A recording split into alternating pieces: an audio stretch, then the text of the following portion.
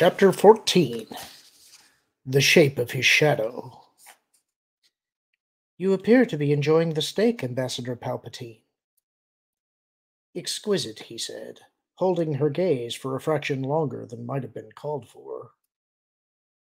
Working on her third glass of wine since dinner began, she interpreted his ready smile as permission to turn fully towards him. Not too gamey. Scarcely a trace of the wild. A dark-haired human beauty with big blue eyes, she was attached in some way to the Iridian consulate on Malastare, host of the gala at which the dug winners of the Venta Harvest Classic were being feted. Are you on Malastare for business or pleasure? As luck would have it, both, Palpatine said, parting his lips with a napkin. Kinman Doriana and I are members of Senator Kim's party. He indicated the clean-shaven, slightly balding young man in the adjacent seat. Charmed, the woman said. Doriana smiled broadly. You're not kidding. Her gaze moved to the neighboring table, where Vidar Kim sat with members of the Grand Protectorate and politicians from nearby Sullust, Darknell, and Sluis Van. Senator Kim is the tall one with the quaint beard. No, he's the one with the 3 eye stalks, Doriana said. The woman blinked, then laughed with him. A friend of mine was asking about Senator Kim earlier. Is he married? For many years, and happily, Palpatine told her. And you, she said, turning to him again. Frequent travel forbids it. She watched him over the rim of the wine-glass. Married to politics. Is that it? To the work, he said. To the work, Doriana said, raising his glass in a toast. Just 28, Palpatine wore his reddish hair long, in the tradition of a Naboo statesman, and dressed impeccably. Many who encountered the ambassador described him as an articulate, charismatic young man of refined taste and quiet strength. A good listener, even-tempered, politically astute, astonishingly well informed for someone who had only been in the game for 7 years. A patrician at a time when few could claim the title, and destined to go far. Well-traveled, too, courtesy of his position as Naboo's ambassador at large, but also as the sole surviving heir to the wealth of House Palpatine. Long recovered from the tragedy that had struck his family more than a decade earlier, but perhaps as a result of being orphaned at 17, something of a loner. A man whose love of periodic solitude hinted at a hidden side to his personality. Tell me, Ambassador, she said, as she set her glass down. Are you one of those men with a friend in every spaceport? I'm always eager to make friends, Palpatine said in a low monotone that brought sudden color to her face. We're alike in that way. Taking her glossy lower lip between her teeth, she reached for her wine-glass once more. Are you perhaps a Jedi mind reader disguised in ambassadorial robes? Anything but.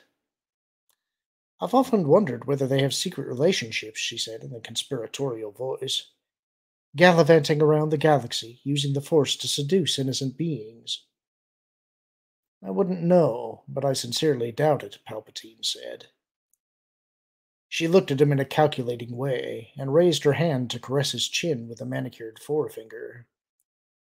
On Ariadu, some believe that a cleft chin identifies someone the Force has pushed away. Just my luck, he said in mock seriousness. Just your luck indeed, she said, sliding a flimsy card across the table towards him. I have hostess duties to attend to, Ambassador, but I'm free after midnight. Palpatine and Doriana watched her walk away from the table, teetering slightly on high heels. Nicely played, Doriana said. I'm taking notes. Palpatine slid the flimsy card towards him. A gift. When you earned it? Doriana shook his head. I'm not that desperate. Yet, anyway. The two of them laughed. Doriana's engaging smile and innocent good looks belied a sinister personality that had brought him to Palpatine's notice several years earlier.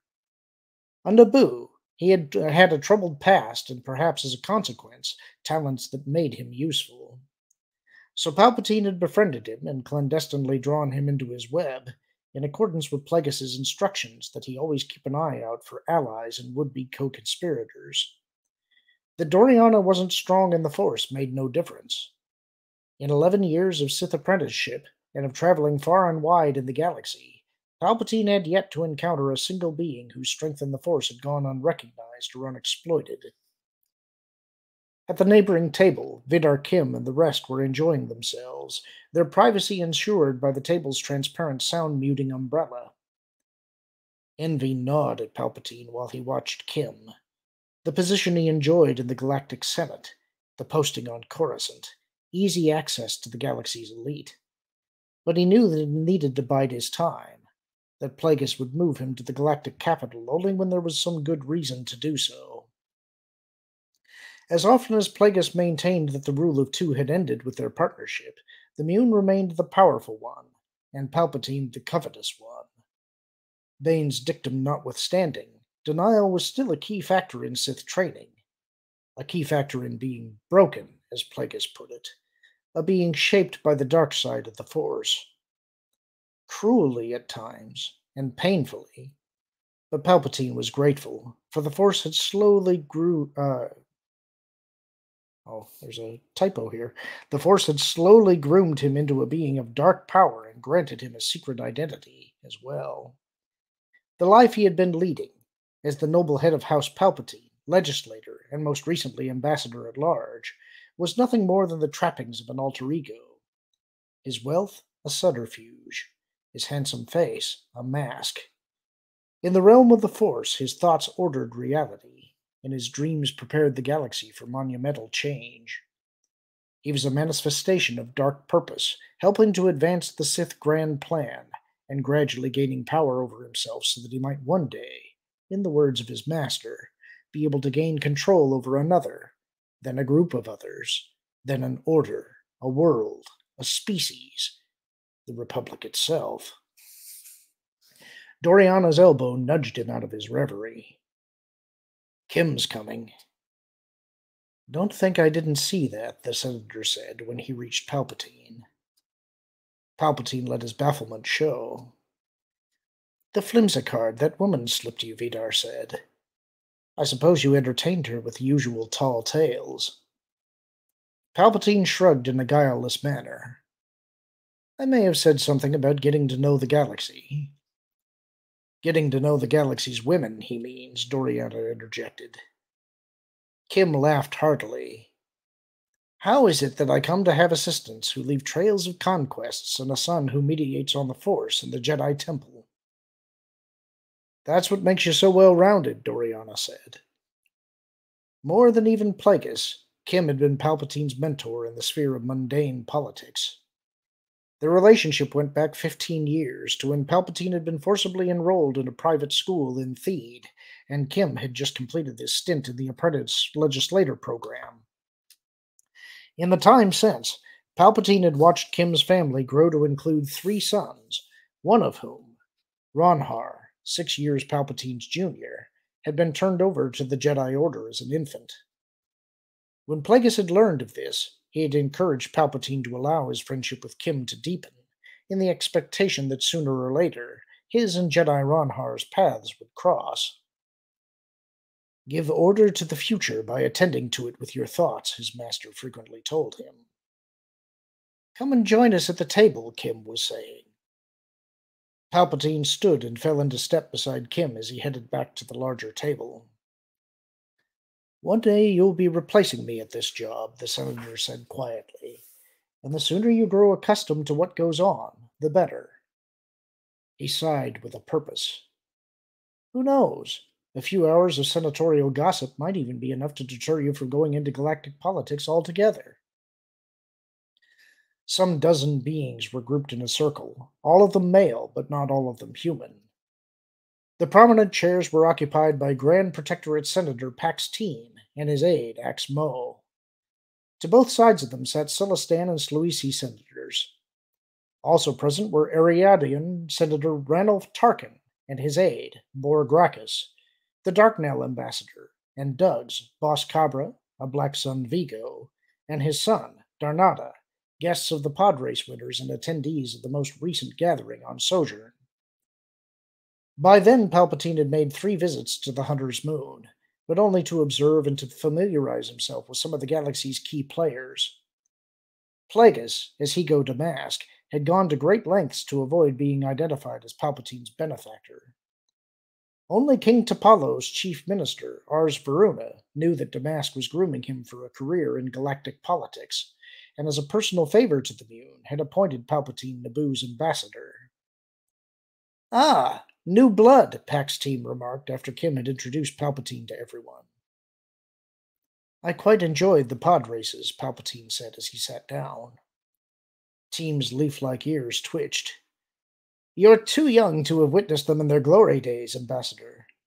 Before Tatooine succeeded in capturing the fancy of race enthusiasts. The Grand pronounced Tatooine as if an execration. Palpatine knew that Plagueis had been responsible for Tatooine's rise, as well for weakening Malastaire's once lucrative trade in fuel by helping to make Naboo's plasma resources available to many worlds. Have your duties taken you to that horrible place? Axmo asked. Palpatine nodded as he sat. Just 2 months ago. And how did you find it? Cabra said. Palpatine turned to the Dug crime boss. Contentious, what with the Disilogic and Basadi huts vying for control. The statement met with murmurs of concurrence. Team spoke to it. Perhaps Gardula's rivalry with Jabba Tiur will one day result in Malastaire's resurgence. His eye stalks twisted towards the Dugs. Though I'm certain Boss Cabra favors Gardula, out of respect for the help she provided on Nar Shaddaa. Young Darnada bristled at the remark. Whatever mark we've made on Nar Shaddaa, we made on our own. Ask any Black Sun. Stopping him before he could go on, Cabra said, We will always be indebted to Gardula for her efforts on our behalf. Kim watched the Dugs, then gestured negligently. Tatooine is too remote and lawless to have an impact on galactic events in any case.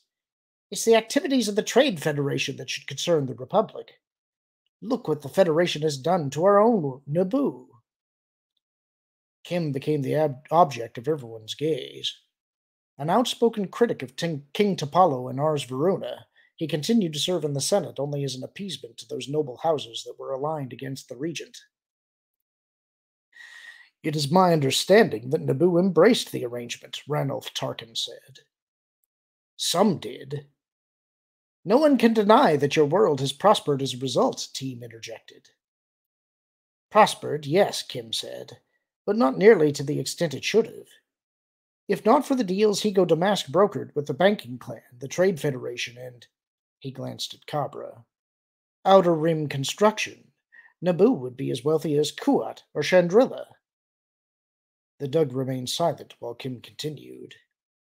Naboo's plasma is being sold for 10, sometimes 20 times what the Federation pays for it. A monster of our own creation, Tarkin muttered. The Trade Federation didn't become powerful by exploiting the Outer Rim. It was supported by Iriadu's own House Valorum, and supported by Tag and others. Then perhaps the time has come for us to make our dissatisfaction public, Kim said, glancing around the table. The Munes are merely avaricious, but the Trade Federation has the potential to become dangerous. I agree with the good senator from Naboo, the Celestan delegate said. Even now, the Trade Federation seeks to seat its clients' worlds in the Senate as a means of fortifying its voting bloc. Mechus, Mercana, Felucia, Kul Horo, Ord Cestus, Yinchur. The list goes on and on. The Sluisi senator made a sound of disapproval, and a tremor seemed to snake through his humanoid upper torso. Don't dismiss too lightly the part the Munes play in all this.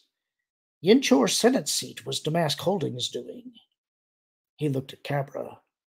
Is that not the case? The Dug's powerful shoulders heaved. I'm not in the position to know. Laughter from the others prompted Darnada to part his muzzle just enough to reveal the tips of his fangs. The Sluisi looked at Kim and Palpatine. Perhaps Black Sun is unaware that the son of Higo Damask's operating officer, Lars Hill, is in line to replace Tarnoth as chairman of the banking clan. Tarkin put his elbows on the table and leaned forward. I've heard the rumors to the effect that Damask has been meeting with the heads of the guilds, the corporate alliance, and the techno union. What might become of trade, of any sort, if he brokered a deal between them and the Trade Federation? Here's the point, Kim said. If we're going to prevent the Trade Federation and the Munes from tightening their hold on the Senate, we need to band together and vote to defeat the proposed legislation. Before Kim could add anything, Tarkin said to Palpatine, Do you agree that the Trade Federation needs to be taken down a notch, Ambassador? Palpatine glanced at Kim, who said, Speak freely. Senator Kim and I are in complete accord on the issue, and have been for some time. No single corporate entity can be allowed to grow too powerful, especially at the expense of developing worlds. Naboo must safeguard its interests, just as Iriadu and Sullust and Sluis Van have safeguarded theirs. Tarkin watched him closely. Is Naboo prepared to assume control of transporting its plasma? Aren't you in danger of biting the proverbial hand that feeds you? Naboo has no intentions of planetizing the Trade Federation's facilities. We're simply pressing for a renegotiation of the original contracts. Tarkin thought about it. So you feel that a defeat in the Senate might make the Trade Federation more pliable, as it were? Palpatine vouchsafed a thin smile. Only those bills that support well-reasoned regulation should win approval in the Senate. Well put, Tarkin said. Palpatine waited for someone to point out that he had offered nothing of substance, but no one did. Even Kim failed to grasp that he was being undermined. Pack's team was about to speak when a grand messenger intruded on the privacy canopy. Senator Kim, we are in receipt of an urgent communique from Naboo. While Kim was excusing himself, Palpatine dropped into the Force. Conversation at the table grew faint, and the physical forms of Pack's team and the others became indistinct, more like blurs of lambent energy. He kept himself still as a disturbing echo reached him. By the time an ashen Kim was returning to the table, Palpatine was already out of his seat and hurrying to meet him. What is it? What's happened? Kim stared at him as if from another world. They're dead. Everyone. My wife. My sons. And he collapsed sobbing against Palpatine's shoulder. The funeral for the Kim family was everything it hadn't been for the Palpatines. In keeping with tradition, the bodies of Kim's wife, 2 sons, and the ship's pilot and co-pilot had been returned to Theed from the crash site in seaside Kadara and cremated in the funeral temple. A procession hundreds strong, led by King Topalo and his chief advisors, proceeded on foot from the temple to the nearby Livet Tower, where everyone spent a moment gathered around the eternal flame, contemplating transience and the importance of living a harmonious life, then moved in solemn precision to the banks of the Silo River, where the grief-stricken senators scattered the ashes and wept openly as the current carried them over the Veruna plunge to the flatlands beyond. Following the ceremony, mourners gathered to express their condolences to Vidar Kim, who wore a robe of deep green over a black tunic. When Palpatine's turn came, the 2 men embraced. I have only one hope for a family, Palpatine. One hope. Kim's eyes were red-rimmed and brimming with tears. Ronhar. Palpatine compressed his lips in uncertainty. He is a Jedi Knight, Vidar. His family is the Order. Kim was insistent. I need him more than the Order needs him. Only he can carry the Kim line forward, just as you will someday carry on the Palpatine line. Palpatine said nothing.